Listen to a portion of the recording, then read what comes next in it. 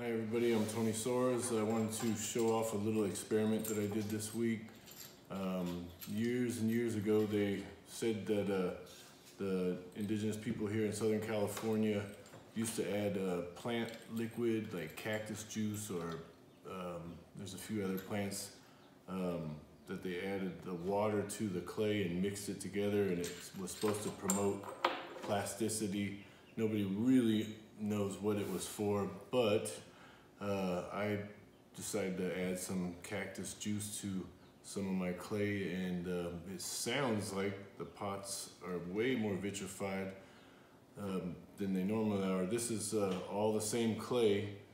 The plant liquid, I think, helped the salts migrate out to the surface, giving a little bit more of a buff color than this orange one. But this one I did not add the liquid to, and it sounds like this.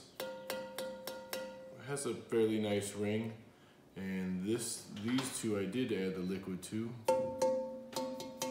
You can hear there's more like a bell. Much higher pitch, and I think what happens is the plant liquid mixes in between the bits of silica and the clay and sand, and when it starts to burn out, it vitrifies those particles together. And if you look at a lot of the old shards out here, some of them are almost melted in between the inner wall and the outer wall. They look kind of like glass. And another thing that I learned years ago from my grandmother, she would make these little glass tabs for me for making arrowheads, and when she would melt two slabs together, in this case a clear one and kind of an orange one, she paints Elmer's glue in between the two and then puts them in a kiln, and that helps the two fuse together. It's like a fluxing agent, so I'm assuming that's what the liquid does in the clay as you add the plant liquid into the clay.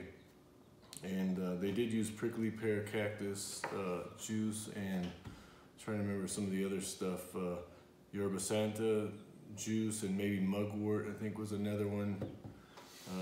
But not quite sure. And out at the Crit Reservation, one of my friends knew the word for the plant that they poured into the clay mix, but they don't know what the plant was. It was just part of one of the language things that they had learned, and so nobody could ever identify what plant it was. But if you're looking for a good plant liquid to add to your clay, I bought this at Walmart. It's aloe vera liquid, and I think it's only about $6, and I only used a little bit of it to add to wedge it into the clay. But when you're mixing your clay up with the water, you might just add a whole bunch of this and then see what amount works best for you. Probably the more the merrier, who knows. But give it a try. Try it out in your clay and see if it vitrifies better, and maybe your pots will hold together better in the firing. Thanks for watching.